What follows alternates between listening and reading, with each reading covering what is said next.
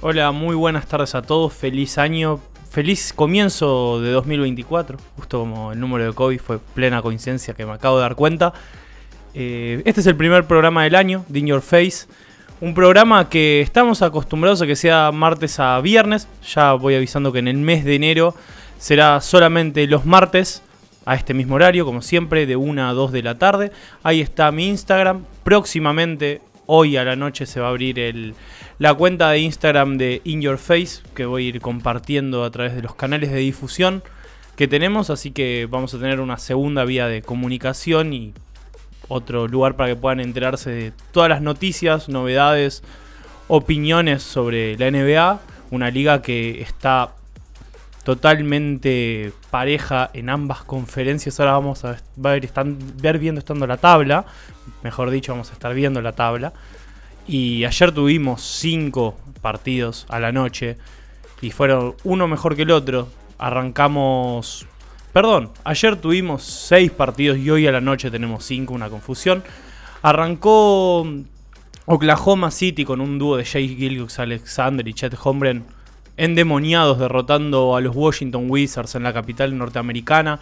Shai 32 puntos, Chet Holmgren 31, Kuzma, Poole sumaron 46 puntos entre ambos, pero no fue suficiente para que los Wizards consigan su séptima victoria en esta temporada. Van con un récord de 6-30, opuesto a Oklahoma, que tiene 24-11, segundo en la Conferencia Oeste. Y ayer tuvimos un plato fuerte, que fue Indiana Pacers contra Boston Celtics, lo que podría llegar a llamarse una revancha del In-Season Tournament. Nuevamente se la llevó Indiana Pacers, esta vez no jugó Jason Tatum por una molestia. Benedict Mathurin fue el principal artífice anotador de los Indiana Pacers, que sufrieron una baja importantísima y no se sabe aún, va a estar estando el parte médico en las próximas horas, suponemos, Tyrese Haliburton. Al principio, por cómo se iba, cargado por sus compañeros, con una toalla en la cabeza, todos pensábamos lo peor, que podía ser una lesión de rodilla. Parece ser en realidad que es del tendón de la corva, que vendría a ser la parte trasera del muslo. Esperemos que no sea tan grave. Ahora vamos a ver las imágenes de su lesión, que entrando en bandeja se abre totalmente de piernas. Por suerte esa rodilla no se dobla y se agarra automáticamente la parte de atrás del muslo, por lo cual, si bien puede ser una lesión que lo deja fuera del All-Star, hay que ver si es un desgarro o lo que puede llegar a ser. Creo que lo más importante es que esas rodillas parecen estar sanas, por lo cual estaríamos hablando que uno de los mejores bases de lo que va esta temporada seguramente esté como máximo un mes de baja, cuando se esperaba que podía ser mucho más. Tenemos un Chicago Bulls que le ganó en overtime a los Charlotte Hornets. Kobe White sigue siendo la gran sorpresa de la temporada del equipo de Illinois, 27 puntos, 5 asistencias, 6 rebotes. Para el base que, luego de haber firmado un contrato tal vez un poco alto para lo que había demostrado en sus primeros 4 años en la liga, en esta campaña, su quinta temporada en la NBA, todas en Chicago Bulls, el pick número 7 del 2019, está demostrando con Lavin y Vucevic, que ayer salieron desde el banco. Andre Drummond fue el pívot titular, 21 puntos y 15 rebotes.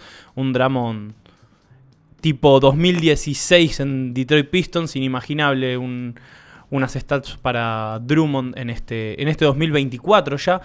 Miles Bridges, 24 puntos para Charlotte Hornets. Terry Rozier, que también es otro jugador que hay que ver si se queda en Charlotte toda esta temporada, porque está rompiéndola. 39 puntos en el partido de ayer en el tiempo extra. No alcanzó para que ganen. Recordemos que LaMelo Ball se encuentra lesionado una vez más. Y hay que ver si Rozier se queda todo lo que resta de temporada en Charlotte Hornets. Podría llegar a salir en algún intercambio. Justo íbamos a estar hablando de eso. No en el caso de Rozier, pero podríamos llegar a ver un movimiento del ex base de los Boston Celtics. Miami Heat derrotó en Florida a Houston Rockets por 7 puntos, 120-113. Tyler Herro, 28 tantos. Bam Adebayo, doble, 22 puntos, 12 rebotes. Fred VanVleet fue muy positivo, 32 puntos, 7 asistencias, 5 rebotes. Y Alperen Sengun, que sigue en su línea de mini Jokic, como venimos diciendo acá desde que arrancamos el programa, básicamente 22 puntos, 11 rebotes, 3 robos, y cada vez es mejor, la verdad, que el turco, que si bien yo en el programa, creo que fue el último, no lo había puesto para el All-Star Game, ahora ya no tengo ningún tipo de dudas de que Alperen Sengun tiene que estar sí o sí. Pasamos a los últimos 2 partidos de la noche, donde hubo una sorpresa. Los Utah Jazz derrotaron a Milwaukee Bucks en Wisconsin. Lauri Markkanen, 21 puntos, 14 rebotes para el finés. Giannis jugó, Middleton jugó, es lo que te podría llegar a preguntar. ¿No habrá jugado alguno de sus estrellas? Jugaron todos, menos Damian Lillard, hay que aclarar.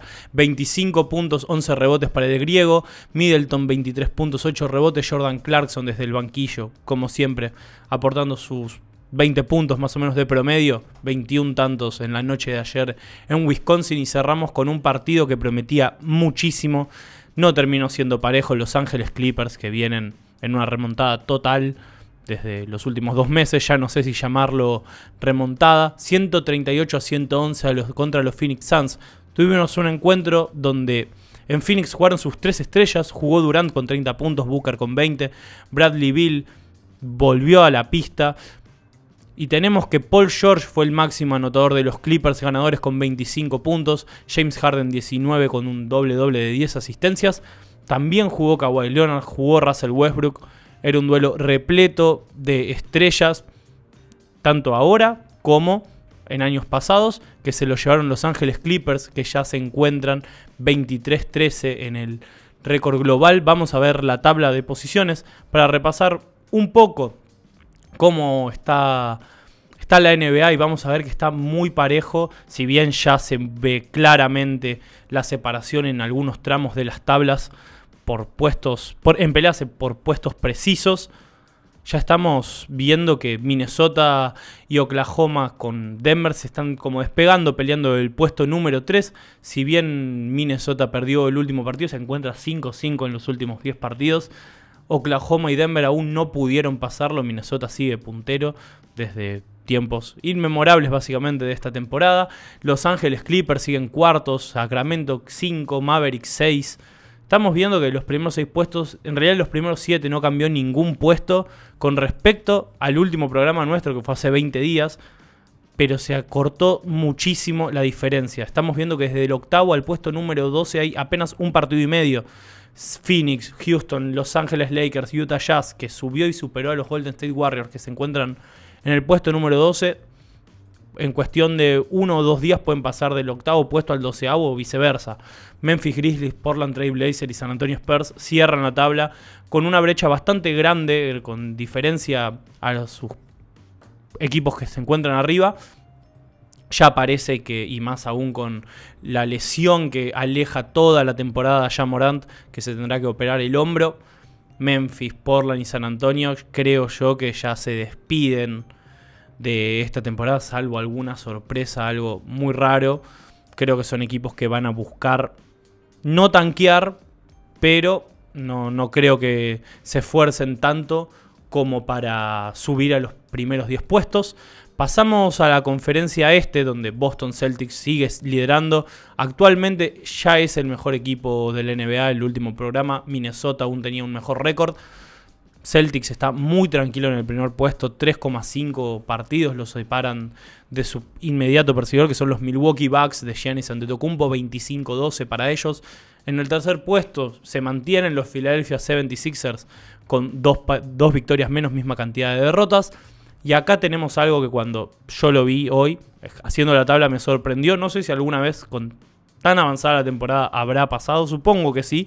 Pero del cuarto al octavo tenemos 5 equipos empatados, y no en porcentaje de puntos, sino que en récord total. Jugaron los mismos partidos, jugaron 36 encuentros cada uno. Miami, Orlando, Indiana, Cleveland y New York Knicks van 21-15 todos.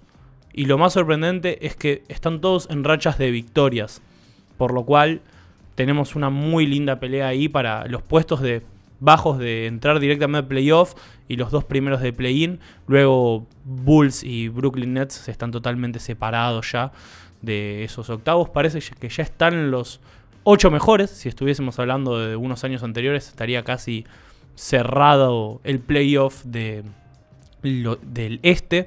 Recordemos que hay un play-in actualmente, por lo cual Bulls y Brooklyn son actualmente quienes pueden entrar, pero pelean justamente contra los Raptors y los Hawks. Entre esos 4 equipos se van a pelear los últimos 2 puestos de play-in, porque Charlotte, Wizards y los Pistons, que ganaron los Pistons el último partido del 2023, después de ahí 4 derrotas consecutivas para el equipo de Michigan, que encima sufrió Kate Cunningham sufrió una lesión en el último partido. Se espera que se pierda 10 días en principio, pero hay que ver qué puede llegar a pasar. Esos últimos 3 equipos ya están totalmente como en el oeste. Las últimas 3 franquicias me parece que ya no tienen aspiraciones para nada. Puede que ya esté un poco viejo, pero me parece que tenemos que analizarlo. Sucedió justamente en el lapso que no estuvimos teniendo programación en vivo, y es el traspaso que incluyó a los New York Knicks con Toronto Raptors. RJ Barrett, el canadiense, vuelve a su tierra, pone rumbo a los Toronto Raptors en un cambio junto a Immanuel Quickley y una segunda ronda del año que viene proveniente de los Detroit Pistons, que puede ser una segunda ronda muy buena. Pone rumbo a Toronto, al norte, por OG Anunoby, Precious Achiuwa y Malachi Flynn. Es un traspaso que yo siento que beneficia a los 2 equipos, y después vamos a estar viendo los números que ya tienen estos jugadores en sus nuevos equipos. Anunoby es un defensor, es de los mejores 3&D de la NBA a mi parecer, creo que del gusto de todos, es mi apreciación. RJ Barrett necesitaba salir tal vez de New York después de 4 temporadas y media con esta. No terminó de... No sé si no haya terminado de encajar, sino que no terminó de mostrar todo su potencial en Nueva York. Siempre un poco tapado por Randle. Ahora además se sumó Jalen Brunson. Pero además de los jugadores que tenía por delante, siento que lo que habíamos visto en Duke de Barrett con Zion Williamson y Cam Reddish, recordemos que al principio de esa temporada universitaria el prospecto número 1 era RJ Barrett por encima de Zion Williamson, y terminó siendo el pick número 3 para Nueva York. Siento que no demostró todo lo que se esperaba, pero a la vez me da la sensación de que puede subir su producción, y Toronto, que encima es su ciudad natal, puede hacer que se sienta más cómodo. No sé si se sentía cómodo o incómodo en New York, si bien no tuvo malas temporadas, ni mucho menos. Tal vez un poco por debajo de las expectativas, pero siento que siento que Toronto es un lugar para que RJ Barrett pueda encontrar su mejor básquet. Precious Achiuwa, que llega desde Toronto a Nueva York, es el pivot que necesitaban los neoyorquinos, ya que se había lesionado Mitchell Robinson, cayó lesionado Jericho Sims, y Achiuwa es un buen pivot suplente, si bien puede jugar de la pivot. En universidad jugaba de alero, se hablaba de un próximo Kevin Durant que estuvo muy lejos de serlo en la NBA. Pero Achiuwa es eso, un pivot suplente que viene a cubrir un bache, que es la lesión de Mitchell Robinson. Pasó Isaiah Hartenstein, el alemán, al puesto de titular en los Knicks y lo está haciendo muy bien. Y Achiuwa es el 5 suplente, que va a aportar fuerza, pocos minutos, pero una producción de puntos y rebotes interesante, de tapones también, medio tapón por encuentro en los 4 partidos que jugó, jugando solamente 10 minutos. Los porcentajes de tiros son muy relativos, tiró a muy poco en sus 4 encuentros, son 8 tiros, un 63% para el exjugador de Miami Heat, puesto número 20 puesto número 20 del draft del 2020, si no me equivoco. Un 50% en triples, es un jugador que está bien, tiró solamente 2 triples con la camiseta de New York Knicks. Es un jugador que sabe abrirse, sabe tirar, le puede aportar bastante a Nueva York. Sobre todo hay que ver en playoff, pero está haciendo un parche para Mitchell Robinson. Se sabía que los Knicks iban a salir a buscar un pivot, ya lo consiguieron. A mi parecer es un buen pivot suplente, ya lo dije 3 veces. Así que pasamos al siguiente jugador del intercambio, que es Immanuel Quickley, el base escolta, el guard ahora de Toronto Raptors, el New York Knicks. Está jugando muy bien en sus 4 partidos desde que llegó a Toronto. Está saliendo de titular. 6,5 asistencias para Quickley. En New York estaba promediando algo así de 2,5. Es un upgrade gigantesco. Pierde un solo balón por encuentro. Está bien, vuelvo a decirlo, son 4 partidos, tal vez estos números bajan. pero Immanuel Quickley me parece que es otro jugador, creo que todos en realidad, que necesitaban, no que necesitaban un cambio, sino que el cambio les vino bien, que vinieron a suplir cosas que necesitaba el otro equipo y les está saliendo bien. 6,5 asistencias para Quickley, como dije, es una gran mejora, 17 puntos por encuentro, 5 rebotes, está tirando un 40% de triples, sale de titular, creo que es un muy buen refuerzo para Toronto Raptors. Estaba tapado Quickley en New York, si bien en los últimos años habló de un potencial sexto hombre del año, salía por detrás de Quentin Grimes, se encontraba ahí también Jalen Brunson, que tal vez le sacaba un poco de bola. La verdad que Quickley es un buen refuerzo para Toronto, que hay que ver para qué está este Toronto y a ver si sigue moviendo piezas. Pero ahora estos Raptors tienen una nueva figura, por así decirlo, un ladero de Scottie Barnes. Hay que ver qué pasa con Pascal Siakam. Y ese es el que ya mencionamos, R.J. Barrett, el nacido justamente en Toronto, el pick número 3 del draft del 2019, como dijimos, que desde que llegó a Toronto también jugó 4 encuentros y los números son muy buenos. Tenemos 21 puntos por encuentro, 3 asistencias, 6,5 los rebotes. Está tirando con muy buenos porcentajes desde que llegó a Toronto. 4 encuentros nada más, pero un 53% en triples, que lo va a bajar a R.J. Barrett. Me sorprendería muchísimo que sea un tirador no solo del 53%, que es estratosférico. Si con el pasar del tiempo baja del 40% en el porcentaje, no me sorprendería en lo absoluto. Pero bueno, hay que creer que este es el lugar para que R.J. Barrett pueda mostrar, no sé si todo lo que prometía, pero sí más de lo que demostró en New York. Es un buen jugador, no estamos hablando de que es un fracaso ni mucho menos, es un jugador totalmente de la NBA que puede en alguna buena temporada llegar a pelear sin llegar a meterse en un All-Star. Siento que en Toronto va a tener más chances que en Nueva York. Y para mí el jugador más importante de este traspaso es justamente un jugador similar a R.J. Barrett en la posición, que de Toronto se fue a New York, y ese es OG Anunoby, que terminaba contrato. Toronto no sabía si se lo podía renovar o no, porque parece que Anunoby pedía muchísimo más de lo que los Raptors estaban dispuestos a dar. Y es uno de los mejores defensores 3&D de la NBA, sin ningún lugar a dudas. Un alero muy completo. No le des la pelota para que la maneje, porque no es su virtud.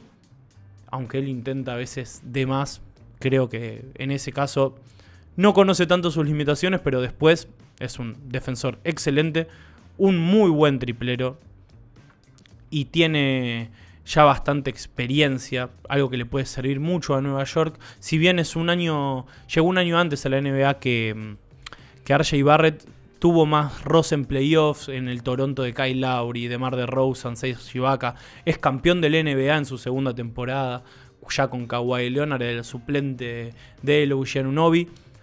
Y puede aportarle mucho a estos New York Knicks en un lugar de tercera espada, detrás de Jalen Brunson y Julius Randle. Y siento que es un jugador perfecto para New York, para lo que estaba buscando. Y se lo llevaron ellos antes que cualquier otro. Se fue un traspaso que se dio, si no me equivoco, el 29 de diciembre. Fue antes de fin de año, cuando la ventana de traspaso cierra el 15 de febrero. Algo sorprendente, algo prematuro tal vez, pero New York se apuró y se llevó uno de los jugadores que más querían los equipos de la NBA, que se le termina contrato este año, que es algo que vamos a estar viendo en la próxima parte del programa. Ahora vamos a ir a una breve pausa. Vamos a estar viendo 6 equipos del oeste que tienen posibilidades de mejorar o seguir siendo buenos en su conferencia en búsqueda de los playoffs.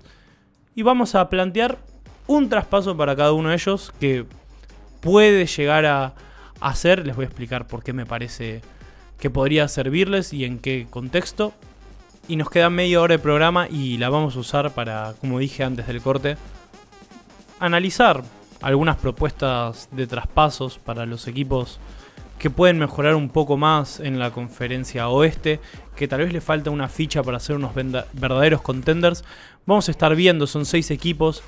Ya adelanté que Golden State, Lakers y Oklahoma van a ser los últimos 3, pero ahora vamos a ver los primeros 3, que tal vez son equipos o traspasos o jugadores no tan populares, por decirlo de alguna manera, pero que son importantes, que le pueden venir muy bien a esas franquicias.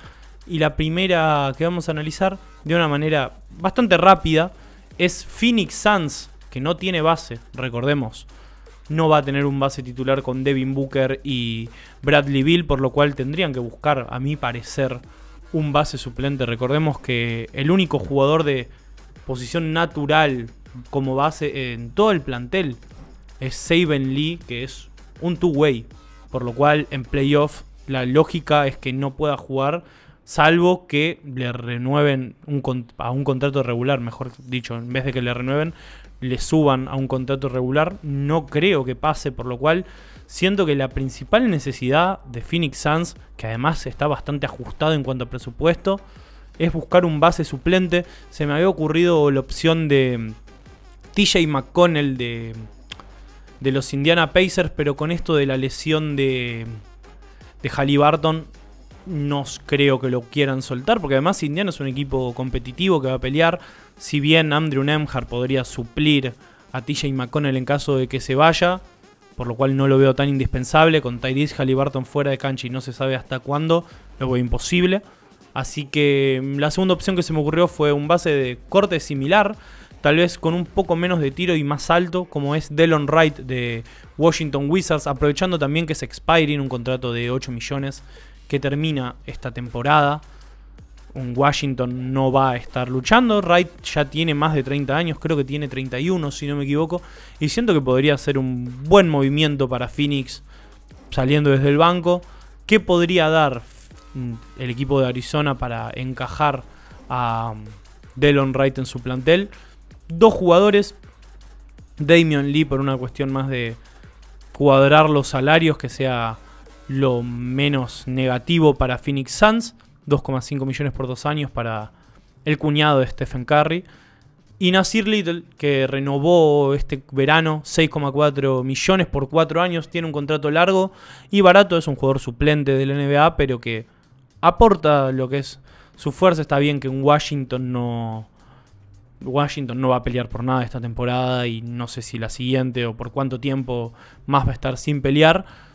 Little puede ser un jugador joven algo interesante para los Wizards, que creo que en caso de que venga Phoenix con esta oferta sobre la mesa por un Delon Wright, que es agente libre sin restricciones el año que viene, que no creo que quiera renovar en Washington, ni Washington necesite de él por su avanzada edad, digamos 31 años para un equipo en reconstrucción, puede venir bien, pero tampoco es un super crack, por lo cual no creo que sea que se quede el año que viene renovando en la capital de los Estados Unidos. Me parece que es un traspaso simple, que puede ser viable y que Phoenix necesita sí o sí un base suplente desde el banco, porque en el quinteto titular no lo va a tener. Si bien Booker puede manejar la pelota, no es un base. Así que nada, no le vendría nada mal un armador desde el banquillo a los Phoenix Suns. Vamos a pasar al siguiente traspaso que tenemos, que es una cara conocida que vuelve a Dallas Mavericks.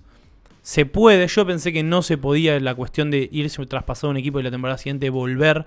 Hay una cláusula con un nombre que ahora no me acuerdo bien cómo es, que no lo permite, pero es dentro de la misma temporada, como el traspaso de Kevin Durant de Kyrie Irving con los Brooklyn Nets y Dallas Mavericks. Fue la temporada pasada. Dorian Finney-Smith podría volver a Dallas Mavericks y yo creo que es el jugador que tuvieron que resignar para que venga Kyrie y lo necesitan y mucho. Está bien que Derrick Jones Jr. está teniendo una temporada espectacular en cuanto a lo que se espera de él, pero le vendría muy bien la vuelta de Dorian Finney-Smith, que es un grandísimo defensor, un buen tirador. Sabemos que con Luka Doncic armando el juego, lo mejor de todo es tener tiradores abiertos y que puedan defender. Dorian Finney-Smith es un claro ejemplo de ese tipo de jugador. Fue importante cuando Dallas llegó a las finales de conferencia 2 años atrás y podría volver, lo repito. Y tenemos que el traspaso sería, Dallas no tiene muchas cosas para dar. También se me había ocurrido Jeremy Grant, que podría llegar a encajar en Dallas, pero Dallas realmente, más que esto que estoy mostrando en esta propuesta de traspaso, mucho más no tiene. Tendríamos que irnos a Josh Green como siguiente pieza, tal vez por Dorian Finney-Smith puede llegar a aparecer mucho, por Jeremy Grant es otra cosa, pero Jeremy Grant cobra muchísimo, entonces no tiene mucho margen de movimiento Dallas. Esto fue lo mejor que encontré, además de ser una cara conocida, Dorian Finney-Smith. Tendrían que entregar a Richaun Holmes, que es un salario de 12 millones totalmente muerto porque no juega, el ex pivot de Philadelphia y Phoenix Suns, o Max Prosper, el pick número 24 de la última ceremonia de draft. Podría ser un jugador con potencial, un corte similar al de Dorian Finney-Smith, pero que no está todavía preparado para aportar en playoff en estos. Y Jalen Hardy sería otra de las piezas jóvenes que puede llegar a traer a Brooklyn Nets, que no tiene la necesidad realmente de traspasar a Dorian Finney-Smith para hacer este intercambio. Para cuadrar salarios, Harry Giles, más que para cuadrar salarios, sino sería para el equilibrio de jugadores, para que no sea un 3-1, sino un 3-2. Harry Giles pondría rumbo a Dallas Mavericks para ocupar más o menos el mismo rol que Richaun Holmes, que es no jugar, básicamente, aunque Harry Giles, recordemos que fue un pivot que en la Universidad de Duke o de Kentucky, en una de las dos, no, en Duke, pintaba para ser top 3 del draft y una lesión le terminó acabando la carrera, lamentablemente. Cayó en Sacramento, no tuvo muchas chances. Se fue a la G-League y esta temporada volvió a la NBA, pero no está jugando mucho en Brooklyn Nets. Y una primera ronda de 2026, que es una de las pocas que tiene Dallas, tendría que poner rumbo a Brooklyn Nets para que este traspaso sea parejo, a mi parecer. Así que repasando, sería Dorian Finney-Smith, sería la pieza de ala que le dé un upgrade a Derrick Jones Jr., que si bien está jugando muy bien, para que sea un dúo de Grant Williams y Dorian Finney-Smith de cara a unos playoffs que Dallas este año quiere competir luego del año pasado ni siquiera haber clasificado. Pasamos al siguiente traspaso, que es de un equipo que el año pasado, con el actual núcleo que tiene, casi no tuvo cambios, fue una de las sorpresas de la temporada en la Conferencia Oeste, que son los Sacramento Kings, que se llevarían a Kyle Kuzma y a Delon Wright. Justamente sumamos nuevamente al base de Washington. Sacramento, que estaba en búsqueda de Pascal Siakam, se estaba hablando, quieren una a la pivot, quieren reemplazar a Harrison Barnes, mandarlo al banquillo o traspasarlo, a mi parecer. En el caso de Siakam estaban pidiendo a Keegan Murray y la franquicia de Sacramento les dijo: no les vamos a dar a Keegan Murray, es intransferible. Así que veo muy complicado que se lleven a Siakam. Kuzma me parecería un poco más factible, siento que encaja muy bien en Sacramento. Es un buen anotador de ala, es mejor defensor de lo que se dice o de lo que parece. Tiene un contrato movible después, no es una locura, 25 millones por Kyle Kuzma, tal vez debería ser un poco menos, pero no es un salario totalmente tóxico para un jugador que además mete y muchos puntos. Delon Wright sería un base suplente que le puede aportar mucho a Sacramento. Vendría a ser justamente un reemplazo de Davion Mitchell, que está quedando bastante rezagado en la rotación del equipo de California. El two-way Keon Ellis le está sacando minutos por una cuestión de que es más alto. Tal vez no es tan fuerte, pero la altura de Davion Mitchell le juega una muy mala pasada. Y Delon Wright, un jugador de aspectos similares, con no mucho tiro, con muy buena defensa, podría ser un buen reemplazo. Trey Lyles, la pivot suplente de Sacramento, también pondría rumbo a Washington. Esta era la pieza que menos me encajaba. Estaba entre Trey Lyles, Sasha Besenkov, uno de los pivot suplentes. Por cuestión de contrato, de salario más que nada, tenían que ir para cuadrar. Siento que Trey Lyles no sería lo mejor en Washington, pero a la vez Sacramento creo que no tendría tanto problema en desprenderse de él para conseguir a Kuzma. Y una primera ronda que hasta puede llegar a ser opcional. Yo la puse por una cuestión de que tal vez me parecía un poco escasa la oferta de Sacramento por Kuzma. La puse, puede estar, puede no estar. Más o menos en eso yo creo que rondaría un traspaso justo para que Sacramento se lleve un alero anotador que creo que lo necesita, antes que Harrison Barnes, que cumple ese rol, ya está un poco más veterano, vendría bien rejuvenecer esa posición para Sacramento. Y Kyle Kuzma creo que es uno de los jugadores principales que podría encajar, teniendo en cuenta lo que quiere ofrecer Sacramento, porque si hablamos de meter a Keegan Murray, podríamos conseguir un jugador de mayor estatus, pero me parece totalmente lógico que la gerencia de los Kings no quiera traspasar al pick número 4 del año pasado, que si bien arrancó mal la temporada, cada vez está jugando mejor.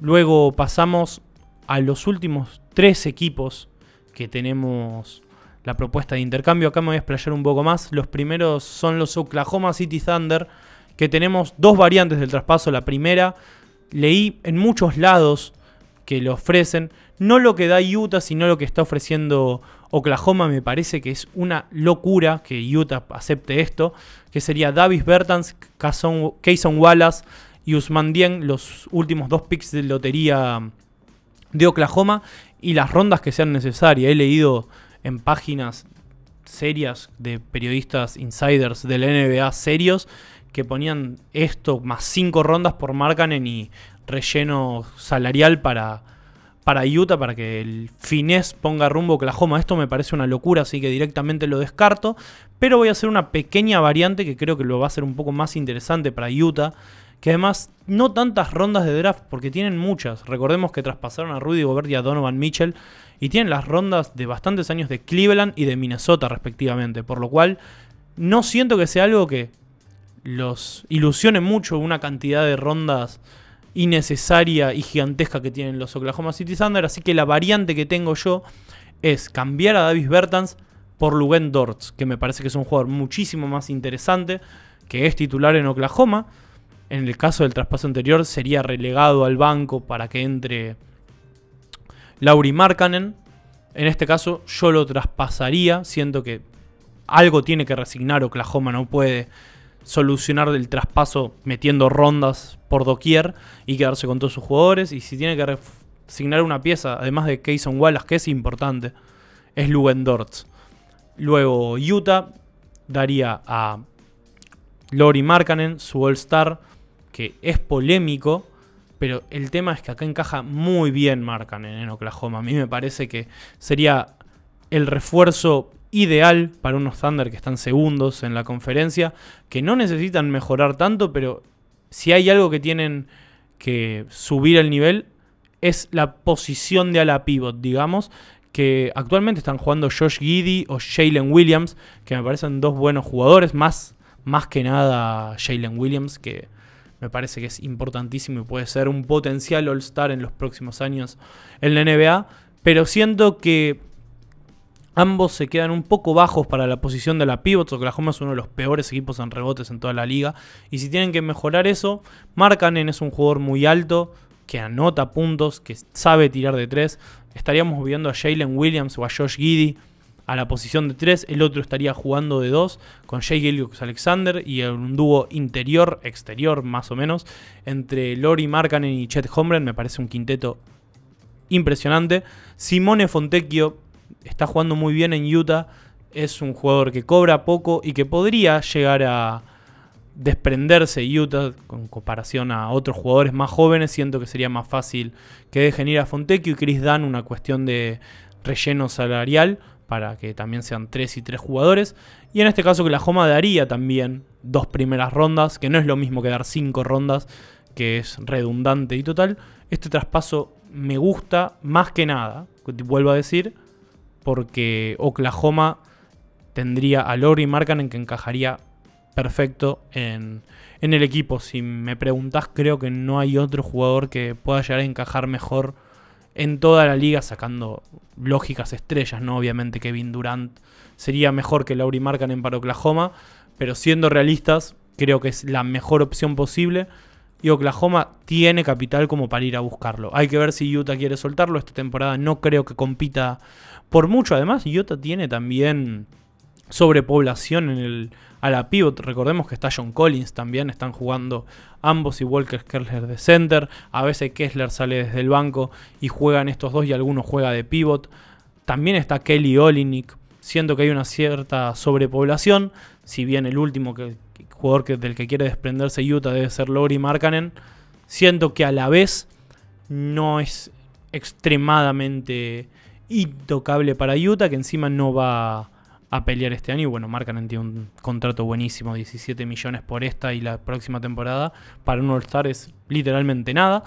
Y habiendo hablado de Oklahoma, el segundo equipo de la Conferencia Oeste, vamos a pasar a uno que está decepcionando y muchísimo en justamente la Conferencia Oeste. Todos los equipos son de la Conferencia Este, de los que vamos a estar hablando hoy, que son los Golden State Warriors, que están repletos de rumores de todos lados.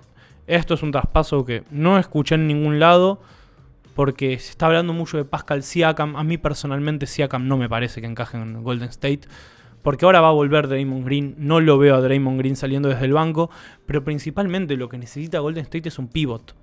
Y Siakam, si bien puede jugar de pivot, aporta literalmente todo menos lo que necesita Golden State, que son rebotes, intimidación, tapones, defensa. Siakam es un interior mucho más apuntado al aspecto ofensivo, lo opuesto que necesita Golden State. Así que, haciendo cuentas, probando con Jakob Poeltl el primero, Nick Claxton, que me parece que ya es mucho, no creo que Brooklyn se desprenda de él, si bien es agente libre restringido el año que viene, supongo que va a renovar con Brooklyn. Se me apareció esta opción que puede ser un poco polémica, hay que ver si Cleveland quiere hacer esto. Esto ya es una cuestión más personal de que a mí no me gusta del todo. Mejor dicho, no me termina de convencer del todo cómo encajan Evan Mobley y Jarrett Allen juntos, por una cuestión de que ninguno anota muchos puntos. Siento que Mobley podría jugar de 5 y a la larga Allen tendría que ser traspasado. Esto me parece una buena propuesta de intercambio. No lo pongo a Jonathan Kuminga, que está en todos los rumores, porque salió una información de que el dueño lo considera un jugador importantísimo con muchísimo potencial y no veo que se vaya traspasado simplemente por eso. El dueño tiene la palabra final en definitiva, así que no lo veo yéndose traspasado. Así que Andrew Wiggins sería el jugador que pone rumbo a Cleveland. Recordemos que lo drafteó en el pick número 1 del 2014 y se fue traspasado a Minnesota por Kevin Love y creo que sí, Anthony Bennett, el pick 1 del año anterior justamente, con Moses Moody, un jugador que le podría servir mucho a Cleveland, y una primera ronda del 2026. Dean Wade iría a Golden State, otro tirador interno para Golden State que podría funcionar. Andrew Wiggins tendría que jugar de 4 en Cleveland, pero es un alero que si vuelve a su nivel que estuvo en los últimos años, recordemos que este año está bajísimo Wiggins, podría servirle y mucho a Cleveland. Moses Moody también podría cumplir más o menos el mismo rol que Isaac Okoro actualmente. No me parece que sean jugadores que se sobrepongan y me parece que está bien tener dos aleros jóvenes, y Moody tiene mucho más tiro que Okoro, recordemos. Así que este traspaso, si bien puedo llegar a entender que sea polémico porque Cleveland es un equipo que no está en reconstrucción, que quiere pelear, siento que en alguna ocasión a futuro podría llegar a desprenderse de Allen. Lo veo mucho más prescindible que cualquier otro, y siento que Golden State necesita un pivot del perfil del ex jugador de Brooklyn Nets, y es una cuestión más de gustos personales, de que pensar que puede llegar a suceder. Pero nada, eso quiero dejar simplemente medio en claro la cuestión de que me parece que Pascal Siakam no es el jugador que necesita Golden State, que es un pivot fuerte, defensivo, que intimide, de los cuales casi no hay en mercado. Así que eso sería la propuesta de intercambio para los Golden State Warriors con Cleveland Cavaliers. Y pasamos a la última de todas. Siempre Los Ángeles Lakers están en la mira de todos los rumores de traspaso desde tiempos inmemorables, más aún desde que llegó LeBron James.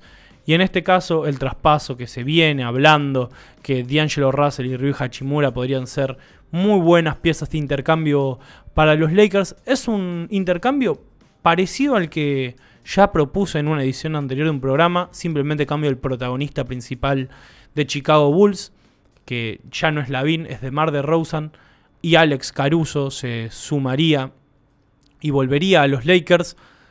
Tal vez me puedo haber llegado a quedar un poco corto de valor, pero a la vez DeRozan es un expiring que no va a renovar en Chicago, así que las ofertas de los equipos en general van a ser más bajas por lo cual D'Angelo Russell, Rui Hachimura y un rookie como Jalen Hood-Schifino, que no jugó mucho por un tema de lesiones y que está bastante tapado en la rotación, podría ser un intercambio interesante para unos Chicago Bulls que están escuchando ofertas por básicamente todos sus jugadores veteranos. Así que DeMar DeRozan cumpliría su sueño de jugar en un equipo de Los Ángeles. Recordemos que él nació en California, no recuerdo bien si en Los Ángeles o en otra ciudad al sur del estado dorado, pero sí estoy seguro que su sueño es jugar en los Lakers, lo ha dicho si no me equivoco. Y Alex Caruso, un jugador conocido por todos en los Lakers, que encajaría perfecto, es un base totalmente opuesto a D'Angelo Russell, que siento que encajaría mejor. Rui Hachimura sería una de las principales bajas de los Lakers, pero siento que podés llegar a perderlo para conseguir a DeMar DeRozan, que supongo que si va a los Lakers le gustaría renovar en Los Ángeles, así que no es un traspaso de quemar todo para esta temporada y que después DeRozan se vaya de la franquicia, si no, no tendría sentido, obviamente. Este traspaso hay que hacerlo si tenés la certeza de que DeRozan se va a quedar. Teniendo la certeza, suponiendo que tenemos la certeza de que DeRozan se queda, me parece un traspaso viable, ya que Chicago está de oferta, básicamente. Así que estos fueron los 6 traspasos que propuse para la Conferencia Oeste, para los equipos que pueden subir un poco más sus pretensiones. Tal vez pueden conseguir la última pieza que les falta para ser un verdadero contender. No hablamos de Denver, no hablé de Minnesota, porque siento que por el lado de Denver son contenders y no tienen que mover prácticamente nada, tal vez alguna pieza menor. Y en el caso de Minnesota tienen un problema bastante grande en cuanto a las finanzas y además están punteros, así que el quinteto titular no debería ser tocado. Tienen buenos sextos hombres como Naz Reid y Nickeil Alexander-Walker. Alguna que otra pieza podría ser el octavo hombre de rotación de playoffs, así que siento que no merecía ni la pena analizarlo. Así que bueno, estos fueron los traspasos. Sería Delon Wright, pondría rumbo a Phoenix Suns para que sea el base suplente que necesitan. En caso de Oklahoma, conseguirían a Lauri Markkanen, que encajaría perfecto en el equipo. Sacramento Kings consigue a Kyle Kuzma por Harrison Barnes. Luego tenemos que Dorian Finney-Smith vuelve a Dallas Mavericks para acompañar a Luka Doncic y darle un poco más de tiro a ese equipo. Luego Golden State conseguiría el pivot que realmente necesita en Jarrett Allen. Esto vuelvo a repetirlo, no creo que suceda, es una cuestión más personal de mostrar lo que realmente necesita Warriors, que no es Pascal Siakam. Y el último traspaso que mostré fue DeMar DeRozan y Alex Caruso poniendo rumbo a Los Ángeles Lakers. Luego de esto, faltando 9 minutos, quiero hablar, antes de mencionar los 5 partidos que tenemos hoy a la noche, de un equipo que iba a estar en este video, que son los Memphis Grizzlies. Iba a proponer algún traspaso para que puedan subir, pero siento que con la lesión de Ja Morant en un entrenamiento, parece que se lesionó ahora no me acuerdo bien el nombre del músculo, ligamento o lo que viene a llegar a ser, creo que es el labrum, que es algo que une el hombro con el brazo. Se lo lesionó en un entrenamiento, no jugó el último partido y salió hoy la noticia de que tiene que ser operado y se va a perder toda la temporada. Jugó solamente 9 partidos en esta 23-24, con números buenos en sus parámetros: 25 puntos, 8 asistencias, 6 rebotes, un robo, medio tapón, 3 pérdidas, tirando bastante bien de campo, mal en los triples. No hay mucho más que hablar de la actuación de Ja Morant, que lo que sí me gustaría recalcar es que volvió con una muy buena actitud, luego de haberse perdido el año pasado partidos, este año no haber arrancado la temporada, por ser simplemente no tener muy bien acomodada la cabeza, por decirlo de una manera diplomática. Es un jugadorazo. Volvió con una actitud, repito, como que querer dar vuelta la situación, demostrar que está más centrado que nunca en el básquet. Parecía creíble y lo es. El tema es que se lesionó y se va a perder toda la temporada. Muy mala suerte para Morant, pero creo que si tenía que elegir Memphis un momento para que Morant se lesione, es esta temporada que ya está medio tirada a la basura, con 25 partidos de arranque sin Morant. Steven Adams, que no iba a jugar a lo largo de toda esta temporada, que arrancó lesionado y no va a jugar hasta nadie sabe cuándo. Después Brandon Clark, el ala pivot suplente que tienen los Memphis Grizzlies, que se rompió el tendón de Aquiles el año pasado, todavía no regresó, se estima que vuelva en febrero o marzo. Marcus Smart, que se perdió muchos partidos, y además el récord malo que tienen estos Memphis Grizzlies, era una proeza que consigan subir puestos, que era lo que estaban haciendo desde que volvió Morant en esos 9 partidos. Ganaron 6 y perdieron 3. Pero iba a tener que ser una remontada muy fuerte. Así que creo que era el momento ideal, entre millones de comillas, para que se lesione ya Morant, para que suceda una desgracia como esta. Así que nada, Memphis Grizzlies, que parecía que podía meterse en la pelea, parecía que ya Morant pudiera llegar a ser All-Star, quedó todo en la deriva por una lesión que lo aleja de toda la temporada al número 12 de los Memphis Grizzlies. Y faltando 5 minutos para que termine el programa, vamos a repasar los 5 partidos que tenemos esta noche. Tenemos un enfrentamiento entre, ya no sé si decir sorpresas, porque ya son realidades, como Minnesota Timberwolves y Orlando Magic a las 21 horas de la Argentina. A la misma hora juegan los Sacramento Kings contra los Detroit Pistons. La lógica es que ya sepamos cuál es el resultado de este encuentro. 3-33 va Detroit contra Sacramento, que es un buen equipo. Está bien que juegan en Michigan. 21-30 para New York Knicks contra Portland Trail Blazers. 22-30 de la Argentina. Un partido que pintaba muy bueno, salvo hasta que pasó esto de Ja Morant. Era Dallas Mavericks en Texas enfrentándose a los Memphis Grizzlies. Y cierran la jornada ya siendo 10 de enero en la Argentina. 0-30 Los Ángeles Lakers, que tienen récord negativo 18-19 frente a los Toronto Raptors. 15-21 para el equipo de Canadá, que cuenta con RJ Barrett, con Immanuel Quickley ahora en sus filas. Estos son los 5 encuentros que tenemos en la jornada, que vamos a tener en la jornada de hoy a la noche. El jueves tenemos algo para mencionar, ¿no? Un dato de color, tenemos el partido en París, va a ser un ambiente distinto, puede llegar a ser un partido interesante para ver, que es entre Cleveland Cavaliers y Brooklyn Nets, que no estuvieron jugando estos días justamente porque están en tierras parisinas. Así que simplemente eso, tenemos estos 5 partidos a la noche. A lo largo de la semana vamos a tener más partidos.